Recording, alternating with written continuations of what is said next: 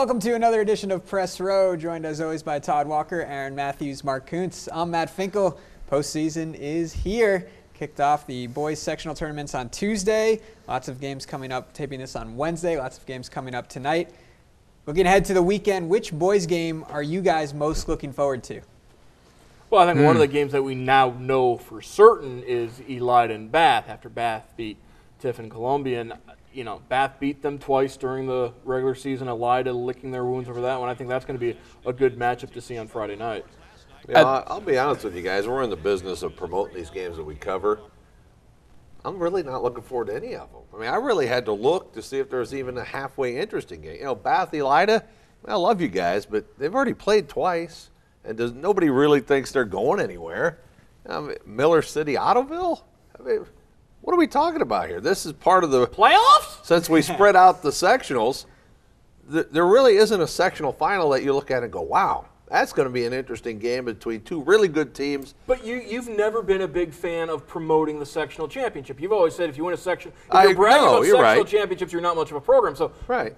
I think that would serve your purposes then. Yeah, I'm not saying it's necessarily wrong or we should try to avoid it. Sometimes you can't. You know, the sectional final really is designed to be a coronation of the best teams in that sectional. It's almost always been this way, with really the lone exception many years of that Division II at Lima Senior, where there were always a bunch of good teams in there, all from the same league. But now it's even more pronounced where the top seeds are playing even weaker competition because of just seeding the sectional. We seeded the whole district. So there really aren't a great compelling sectional final that I'm actually looking forward to in the strictest sense of the word, because I literally had to look at all the brackets to find one that piqued any interest at all. I think we would be saying Perry USV had USV knocked off New Knoxville on Tuesday night.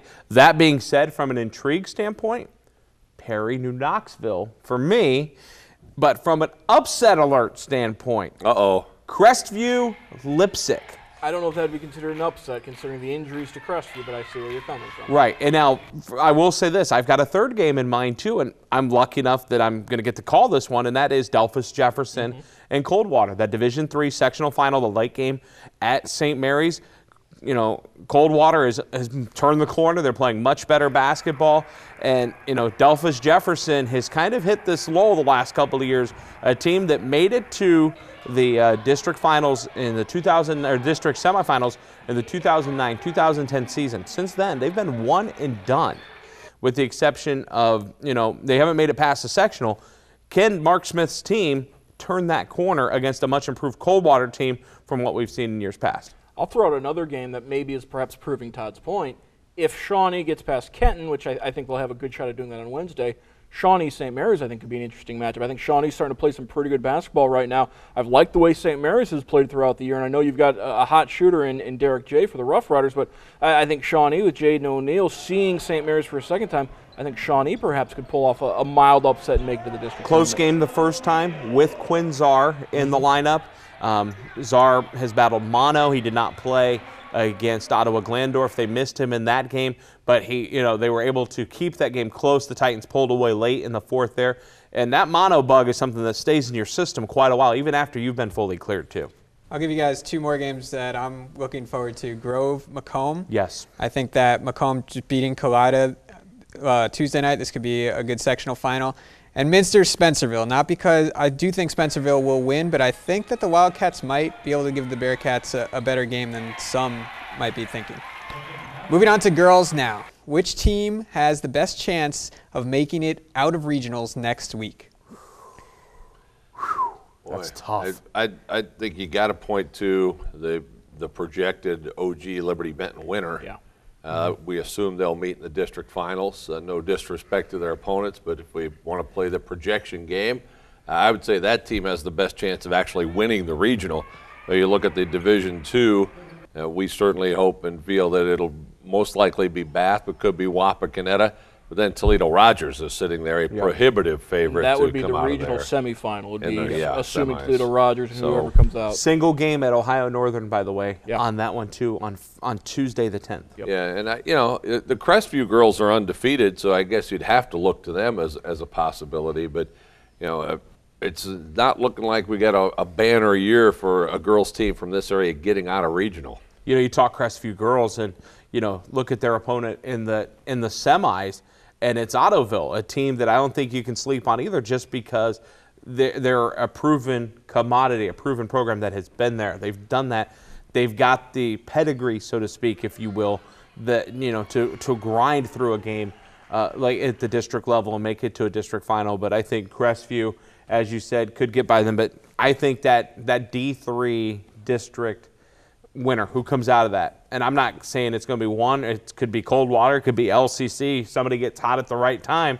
I think just looking at the brackets that the D3 girls winner is the one that gets out of regional and could potentially go to Columbus. But, you know, Bath, obviously we want to see Bath or Wapakoneta. You know, you still got Defiance in the mix. That's who Bath is going to play. But that Toledo Rogers team is just beyond loaded. Yeah, I think a couple of times the last few years we've kind of sat here and said, oh, I don't see a great girls basketball team yet. It seems like every year somebody does get on a run and makes it down to Columbus. So it's just a matter of who's going to get hot right now. And I'm going to go with Liberty Benton. I think with the combination of Simon and Cody and DeVicentes gives them three players who can score. That's tough to stop at any level of high school basketball. LCC is going to have their hands full with them. But I also know that and LB is comfortable playing a slower pace or an up-tempo pace, which serves them well in the postseason because they can play to whatever their opponent wants to do. I know LCC likes to run, but I think LB can outrun them. And Madison Stolley, if she's in the gym, she's in range for LCC. Yeah. Well, that's what you like about LCCs. I mean, they've got the puncher's chance. Yep. They can shoot it. Yep. They can get hot, and they can put up 70, 75 points, making a bunch of threes and pull an upset. So you got to give them a puncher's chance. Real quick about LCC, Sydney Santaguida, the senior guard, set the school record for assists.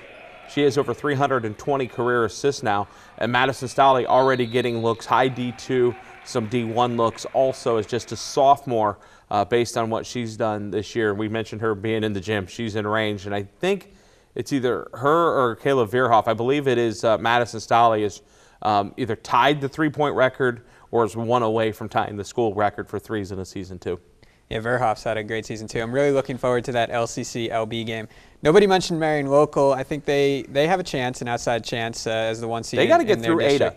And what Bill Taffner has done at Ada. Mark Shine and I were talking about that. Ada is kind of an underdog that nobody was paying attention to. They can make a run here. Taft knew what he was doing when he went after that job and got that gig over at Ada. And, you know, he inherited a great group of girls, a very solid team coming back, you know, from what they've had in the past. And, you know, that's a team that if they do what they did, they could knock off Marion Local. I don't think Marion Local's got it easy, and I think Treva Forkamp knows that as well. The Ada got off to a great start, had a little bit of a rocky patch in the middle of the season, but now they're starting to play well again, and this obviously is the time you want to be doing that. So, yeah, I think Ada could perhaps be a sleeper team that could maybe make a deeper run. Mm-hmm. All right, let's talk college hoops now. It's March, so March Madness. We have our own version with high school, but everyone, the nation, getting excited for March Madness college hoops. Careful when you say everyone. Okay, everyone with the exception of Mark Kunz. I think there's a lot of people who aren't getting very excited over college basketball All right, so that brings us to the question. Has college basketball lost its luster? Absolutely. I disagree with you.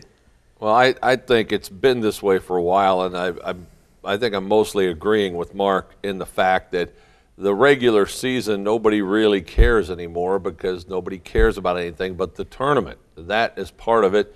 And also, it's widely talked about in the national press, the quality of play or the pace of play or the low scoring in college hoops. And it is a problem. A lot of the games are aesthetically not pleasing. Certainly wouldn't take a casual fan and make them go, wow, look how fun this is.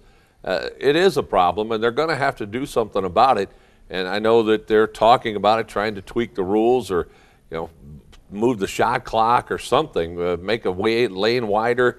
But there's definitely a problem aesthetically. But I think once the tournament starts, people kind of put that aside just because of the drama and the meaning of the tournament. But I think there is some luster off of that.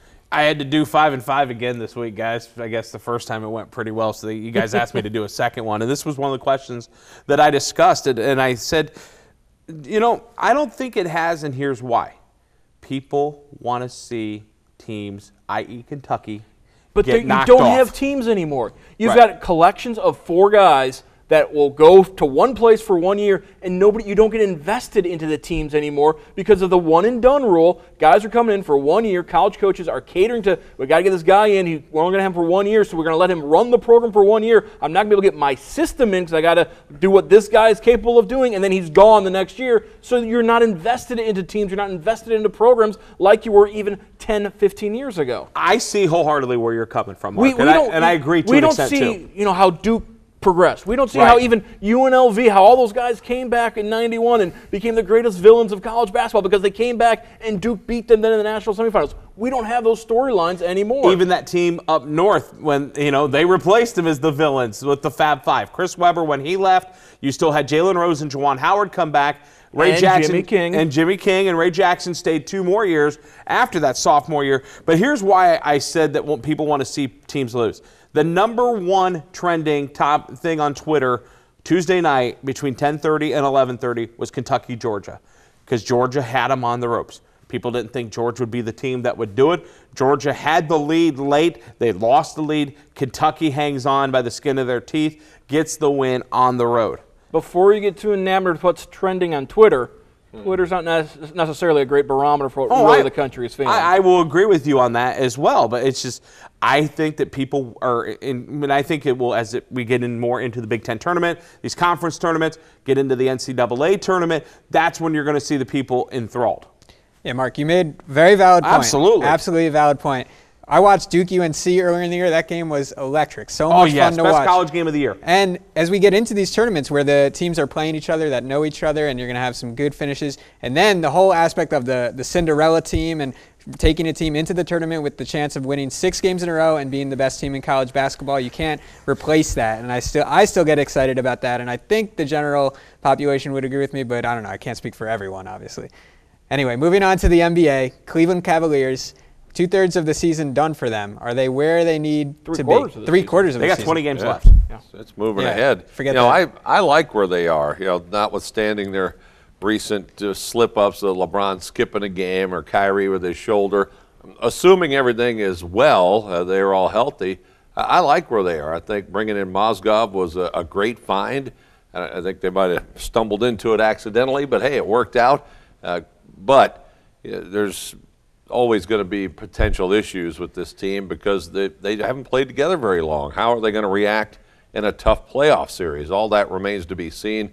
But I think the way the roster's built now and the attitude that they have moving forward and the way they've played of late shows that right now they're about as good a spot as you could have hoped for. One of the things that I've thought about this question when I saw it was, yes, I think they are, but 2 things. Number one, 11 of the 15 guys on their roster were not a part of this team a year ago. But number 2, the thing that I think could hold them back was something I noticed on Sunday when they played Houston, and that was the fact that it was LeBron James and 4 other guys on the floor. Everybody was standing with their hands on the hips. They were running a 5-out offense, and it was like, okay, LeBron, run ISO and do something. You cannot do this. Teams are too good in the NBA, except for Denver, to make the adjustment. Well, Aaron, you're right. I noticed the same thing, and it was bad. And LeBron missed 6 straight shots and missed 3 out of 4 free throws. Yeah. But the main reason they had to do that is because Kyrie Irving was not playing. If Irving is not playing, LeBron is going to monopolize the ball for bad or for good. And you're right. I think they need Irving if they're going to win a championship because he can get LeBron off all that ball handling duty. He'll be much more dynamic. And Irving can create things and run the show. I think they're much better that way. That Mozgov deal, when they picked up him from Denver, I thought was huge and has paid good dividends and has allowed Tristan Thompson, even though his minutes are reduced compared to what they've been, adapt. And as a 6th man, I think he's done an outstanding job and is arguably one of the most unheralded players this year in the NBA, just what he's brought coming off the bench for Cleveland. My concern with the Cavs is the same it was in August, in September, and October. Who's their head coach? David Blatt. David Blatt. How many career playoff victories does he have? Well, he hasn't. He's his first year in the NBA. 0. Exactly. First-year head coach. Well, let him get to the playoffs. You get into the playoffs. I think he's going to get out-coached. That type of thing gets exposed over a longer series. They're going to have home court advantage for the first round. Second round, they need to get some business taken care of in the last couple of weeks to get a home court in the second round. But I like where they are right now. But you got to remember what LeBron said when he announced he was coming back. It's going to be a process. Right. He maybe it was hedging his bets by saying it's going to be a long process, but he didn't think back in this summer that it was going to be a championship year right off the bat. 19 games left. They've got Toronto Wednesday night. They've got Atlanta on Friday night. Obviously, the huge win that they got over Boston where they ran them off the floor Tuesday night helps. They do the same tonight at Toronto, a team that has been up and down throughout the year. And then going into a showdown on Friday night with Atlanta. They beat Atlanta. I think that begins the upswing to the 2 seed. Yeah, they're 4th right now. They Yes. would be they'd be the last. They would be the last team to get a home game. And they're just like a half game behind Chicago. Yeah, no, Yeah, they're half only game behind Chicago. one game out of 2nd place. So obviously a lot can change. I think they need to leapfrog Chicago for sure, though, with Rose and Butler out. Yes. You can't stay behind them if those guys are Chicago not is gonna be ripe for the healthy. picking right now. All right, so we'll keep an eye on that as they make their way towards the postseason. That's all the time we have for this edition of Press Row. Thank you for joining us, and we'll see you next week.